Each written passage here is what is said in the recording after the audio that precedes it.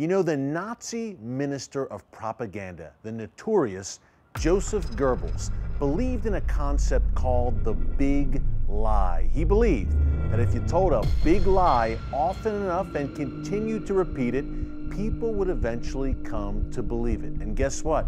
In Nazi Germany, they did. It led to the Holocaust and 6 million Jews dead. And today, we have a series of big lies being repeated, folks, about Israel and the Jewish people. We outlined some of them for you today, that Israel has no claim to this land, that it's a racist occupier. We have Hamas, Hezbollah, the Iranian regime, even the UN and some Western diplomats repeating these lies. But here's the good news. In the Bible, in the book of Psalms, King David writes, "Send out your light and your truth. Let them lead me. Let them bring me to your holy hill and to your dwelling."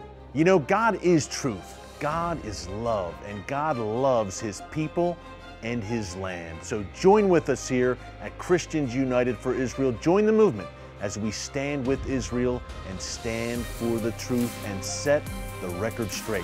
Thanks for joining us here on The Watchman this week from TBN's Jerusalem studio. God bless you, and remember, never hold your peace.